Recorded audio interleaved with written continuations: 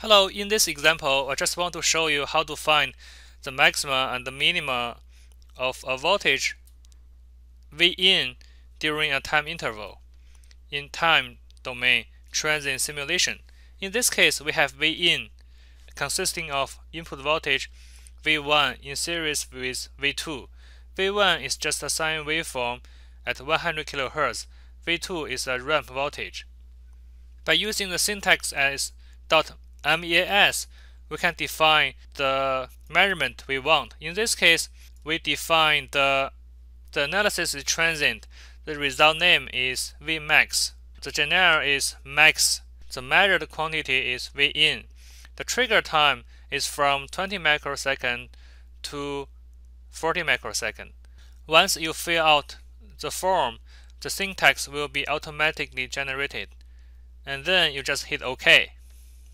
Similarly, you can find Vmin, which is the minima during the time interval. You run the simulation. This is a time domain simulation. You can see Vin as shown here, which consists of two types of voltage.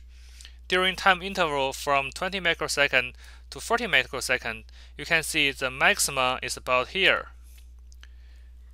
If you go back to the schematic and you go to the view, spice arrow log, or you can use control with L.